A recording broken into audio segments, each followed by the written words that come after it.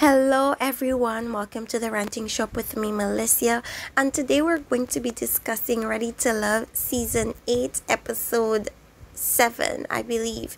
And in this episode, Tommy's assignment was for the men to allow their interest to see their exes and speak with the exes. So that's what we're gonna be speaking about essentially today.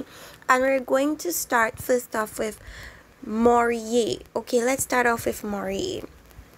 So, first of all, I was so shocked to see Janelle come on the date, because I was like, I never knew him and Morier, she and Morier had this connection to the point where she would be meeting his ex.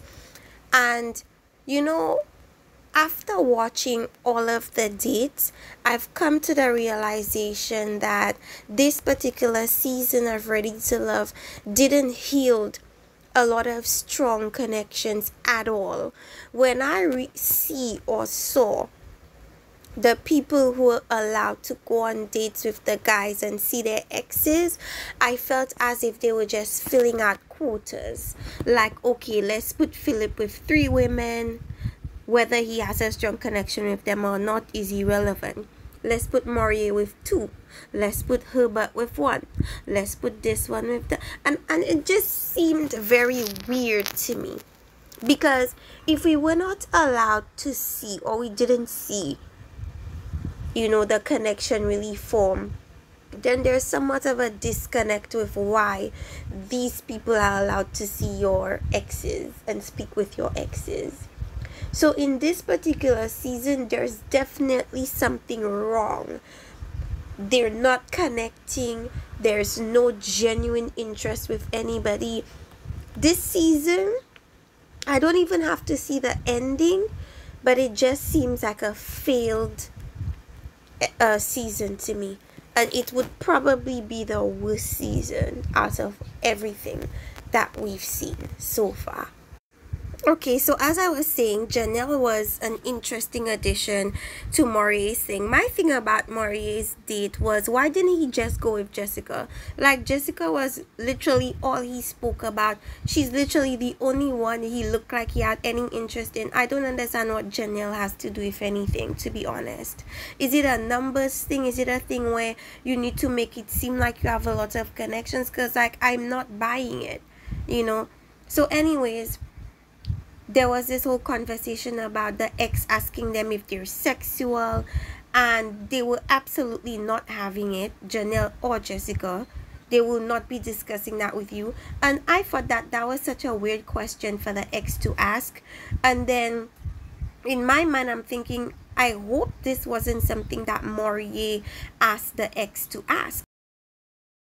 And I also, too, am not really sure what neither one of their sexual appetites might be like either. I'll find out. That's where I'm at with it. We got this. You know, I'm gonna find out.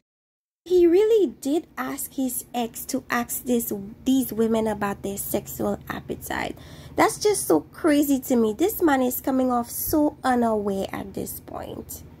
First of all, you're bringing occult stuff to women that are devoutly Christian and religious. And then secondly, you're wanting to ask a question about sex to women that clearly look like they don't discuss that with just anybody. It also made me look at Morier sideways, because initially he came across like this sweet guy. But the more we're seeing him on this show, the more he's looking like he's anything but this teddy bear guy that we thought he was. So then she brings up the whole tarot thing, and it's like, I thought Morier said he was Christian, or maybe I was misinterpreting something when I think it was Kyra that asked him about his religious stance and stuff. I thought he said he was Christian. So I'm confused as to why the tarot thing became something that was spoken about. And then later on, we're realizing that actually he's into that spiritual thing, and that is why or how he got to be with that ex, right? And it just has me viewing him a completely different way. So one of the things that me and Morier connected on is spirituality. So I'm in this metaphysical world, and it's my thing. So tarot cards, metaphysical, is that a deal breaker for you? I was totally and completely blindsided. The women are flabbergasted. Like, we never spoke about this with Maury. This is like coming from left field.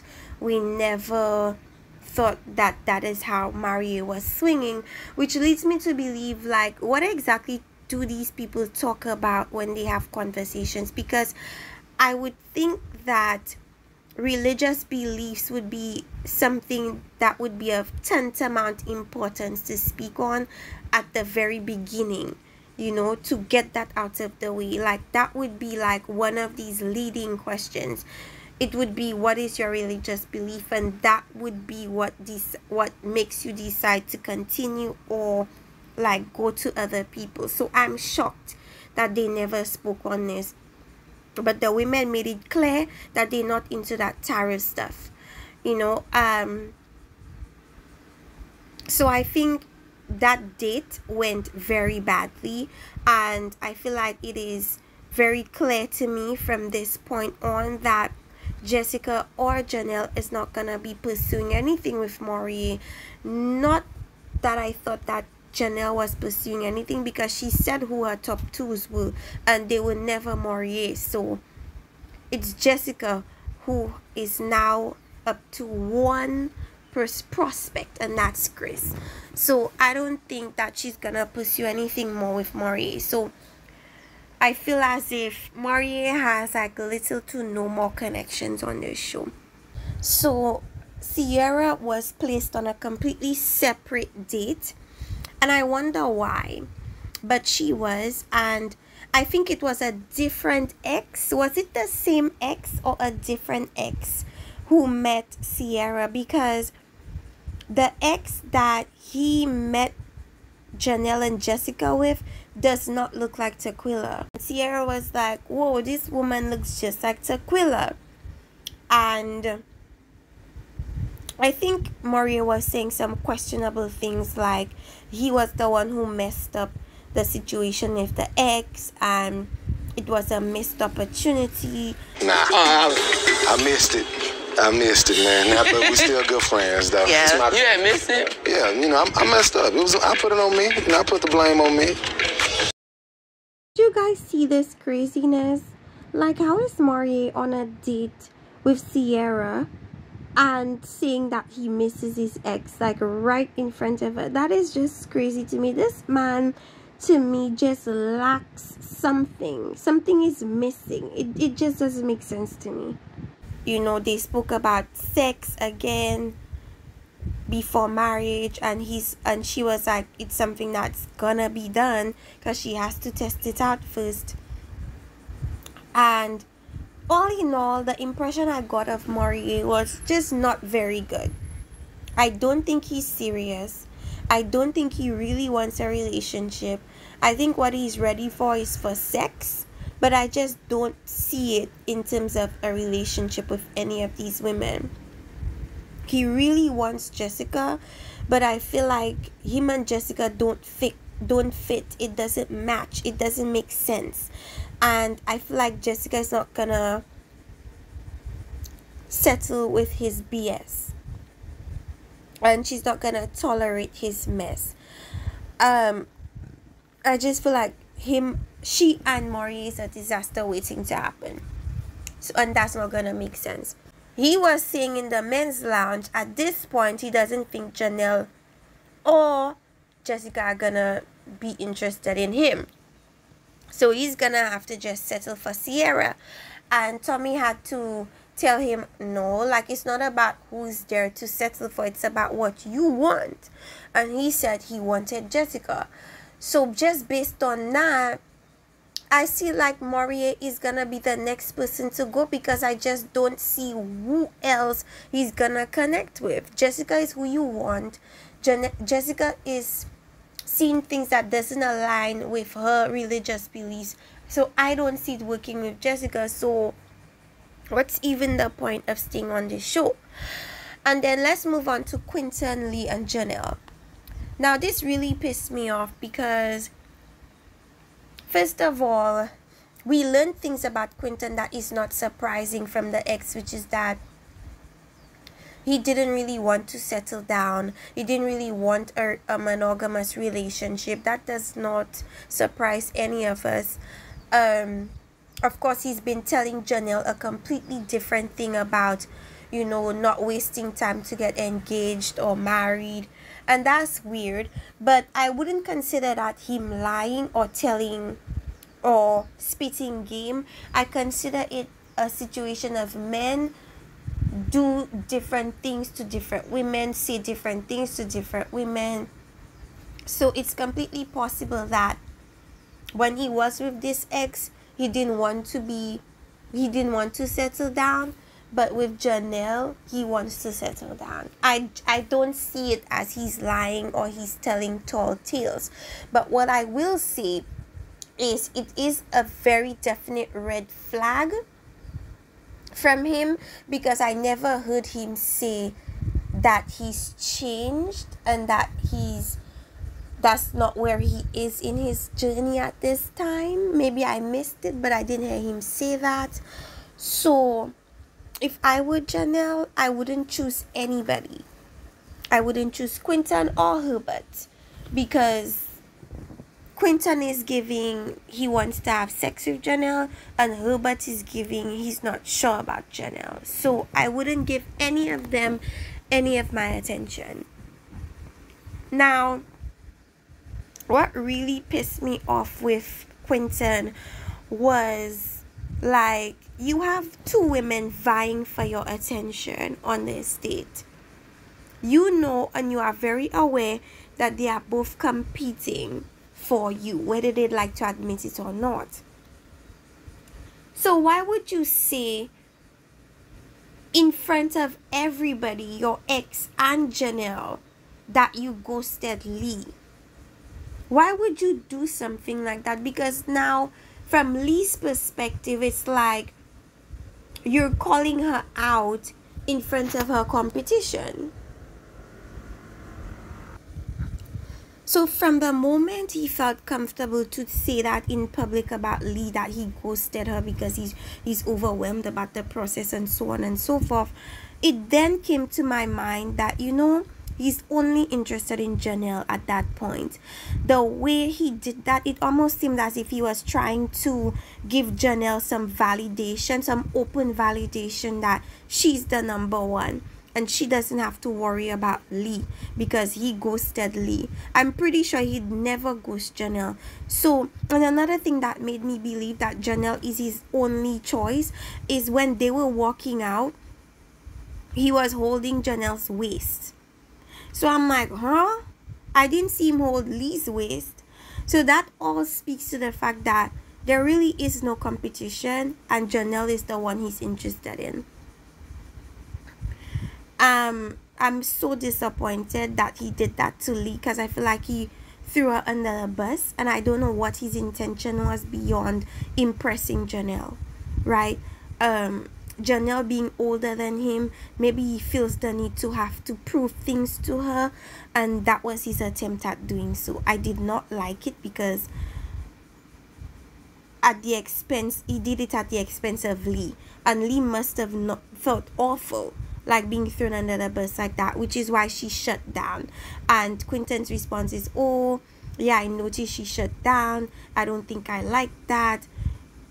Okay, fine, but then you put her in a very frustrating position to have to call her out in front of Janelle. That was so unnecessary.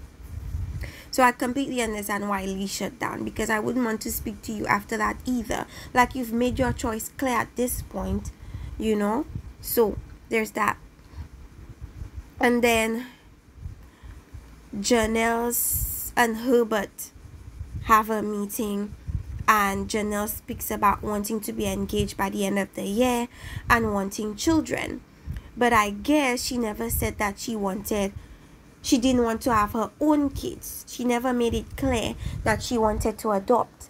And so when Herbert heard that, he was taken aback, because in his mind he's thinking, biological children. He's not thinking adoption. So I, for one, feel as if that's a big issue that's going to come back and rear its ugly head in their connection, because they're not gonna be agreeing on that. I don't know if Janelle can have children or not, but if her immediate way of becoming a mother is to adopt, I'm thinking that there might be fertility things there that is preventing her from having her own biological kids, but I don't know. But she came into the thing thinking, I don't care about exes. Like, I don't ask about exes. I don't care. I feel as if it's just me and that person. And she really didn't, care too much about that situation. Also, another thing about it is I feel like Hubert doesn't really want Janelle like that.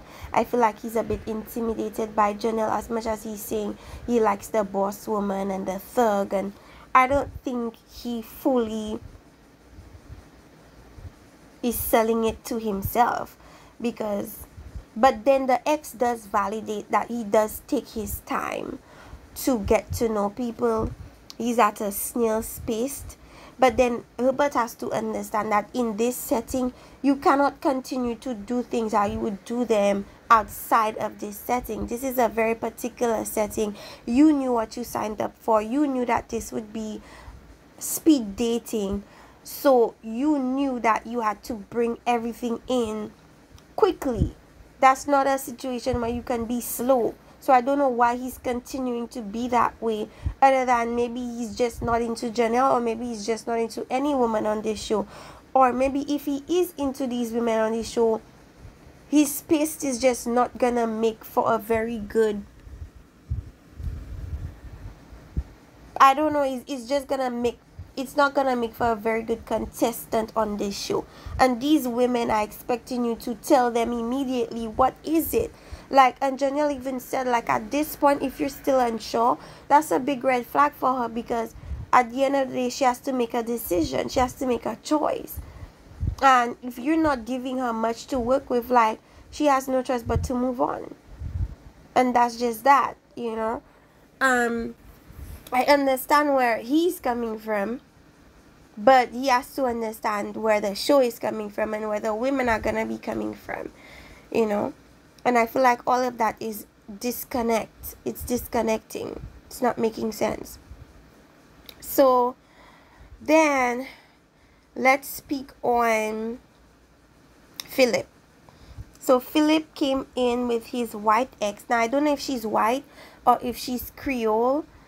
I don't know. But he's the one who came in with the white ex. And I'm assuming people thought Quinton would be coming in with the white ex. But that's not so. So Philip goes on a date with Kira, Aries, Kat. But actually, the Aries date was one-on-one. But he did another date with Kira, Kat, and...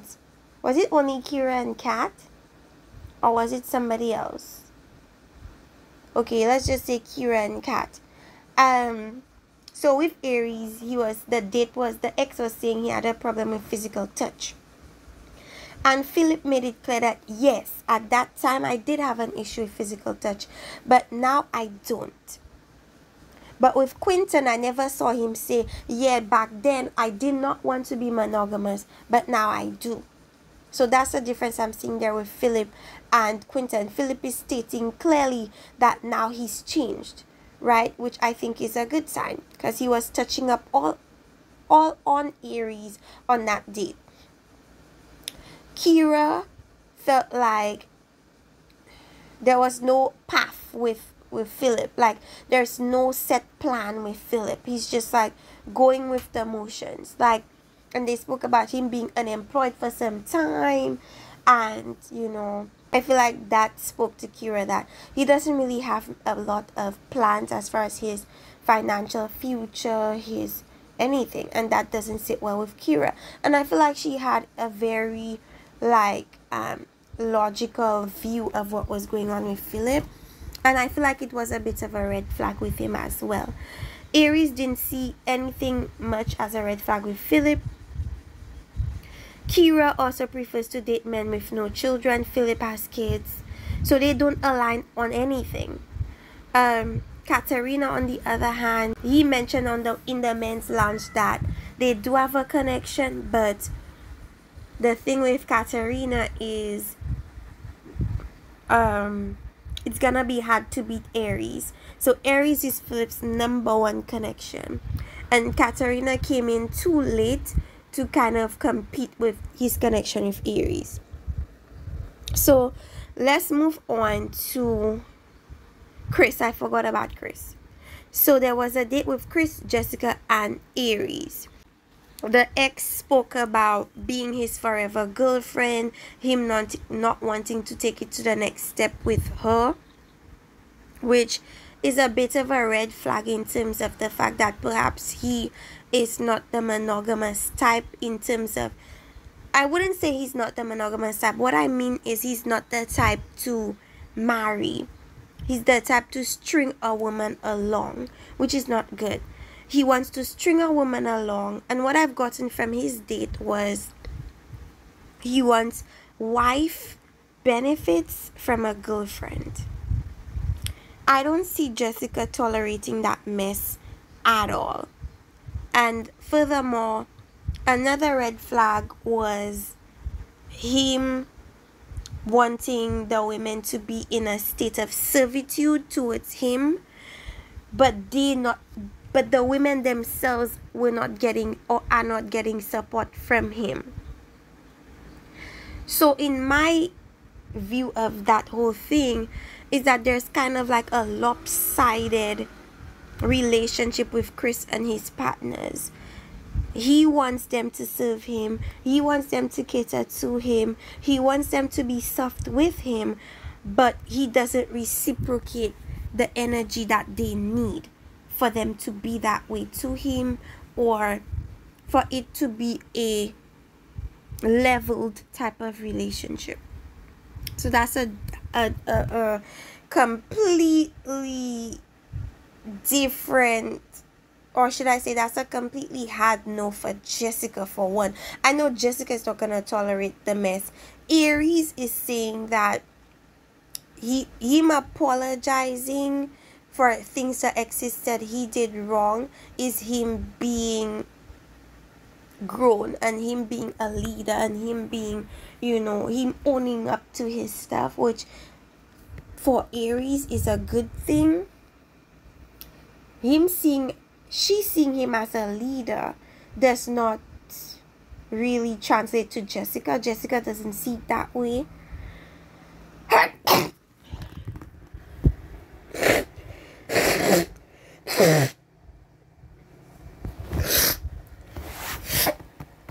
So this date led me to believe that him and Jessica are no more. It's just not gonna work. Him and Aries might work, but I feel like Aries has a stronger connection with Philip. The men meet at the lounge, and Sierra, they feel like Sierra is surface level. They feel like Lee is too busy. They feel like Kyra is out of touch. Basically, Sierra and Kyra were the ones that were the bottom two, to my shock, because I feel like since they sent 2 men home, they would send 2 women home, but they only sent 1 woman home, which was Kyra or Kira. Not surprising to anybody. She didn't connect with anybody. I don't think she was shocked that she was sent home. She thought that it was mutual. And I want to see what happens with Sierra. I want to see how she navigates the thing with Maury and Herbert. And let me know what you guys thought about this particular episode. I didn't want to stay on so long, but here we are. Let me know what you thought. Have you gotten any red flags from any men? Chris, I've gotten red flags from Chris based on what his ex has said. I've gotten red flags from Philip a bit in terms of his employment status, his financial status. I'm getting red flags from Herbert because I don't think he's truly into Janelle or any of the other women. And Maury, all of the men were giving me red flags this episode for various reasons. And so let me know what you guys think about these men. Do you really feel like there are any good men on this show? Do you like Philip's connection with Aries? Do you feel like there's things that Aries saw that she ignored, and maybe that's why Aries have had issues with a lasting marriage? Do you feel like she ignores red flags until marriage? Let me know in the comment section. Like, subscribe, and see you guys next time for another review with me. Bye bye.